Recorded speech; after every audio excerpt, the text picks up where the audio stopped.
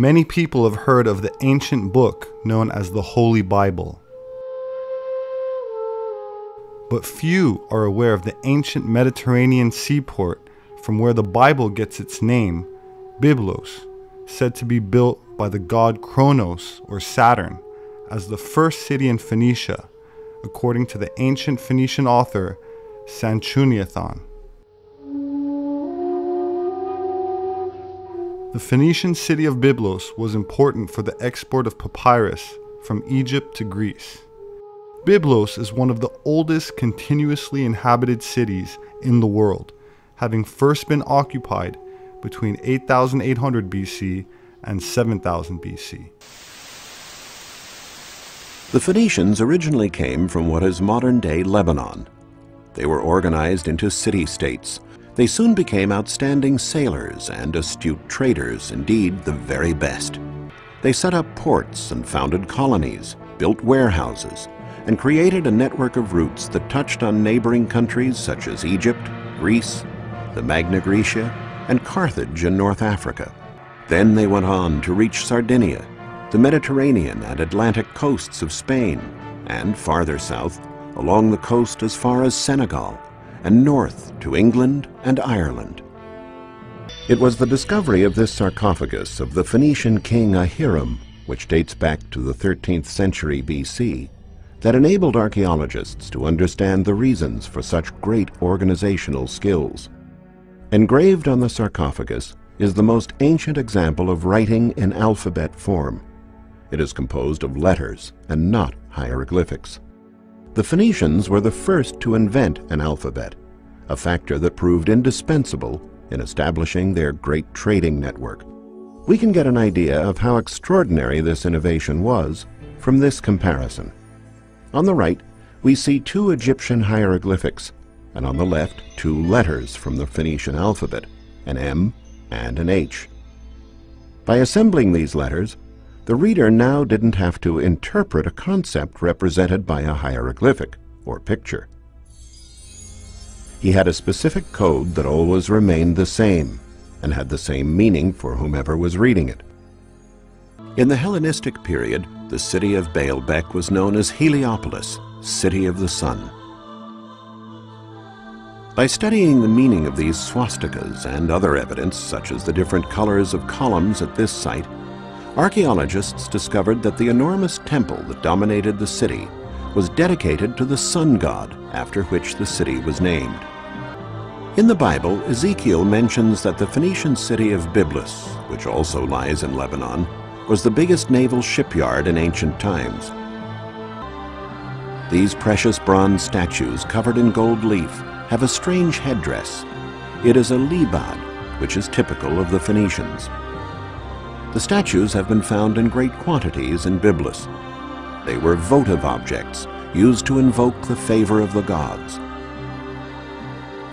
They were found at one of the most important places of worship for the Phoenician religion, the Temple of the Obelisks. There are a lot of fraternal organizations that are known for wearing fezzes, like the Shriners. The fez, the national headdress of the Moors since remote antiquity, has been hailed as an object of respect and honor. Symbolically, and at times literally, the person wearing the fez should possess high knowledge and power. In Turkey and other parts of the Mediterranean, the fez is known as a tarbush.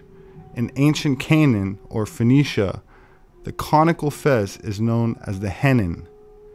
This type of fez was also used by the ancient order of Magi.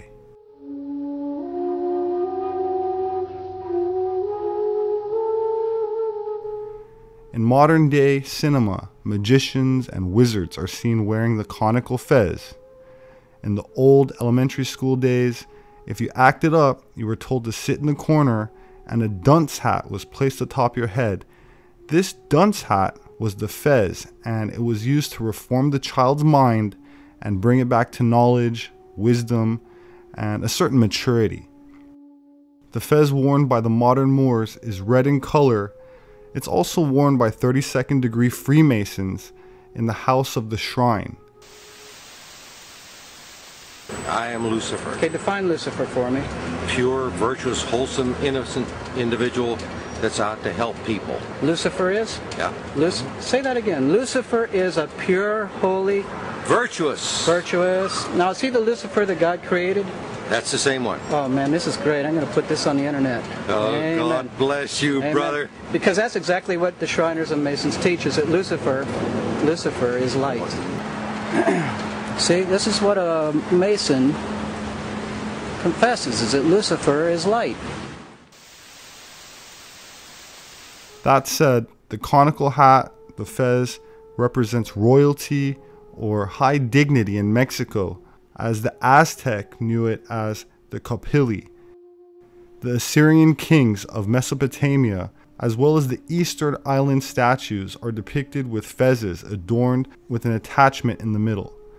The Assyrian kings wore various forms of the fez, small, medium, and large in height, and all have an attachment in the middle with a tassel strapped attached to the bottom of the back of the fez. The modern day fez comes in many sizes also, and has an attachment at the center top where the tassel is connected. The same fez in the American pantheon simply becomes the graduation cap, geometrically speaking.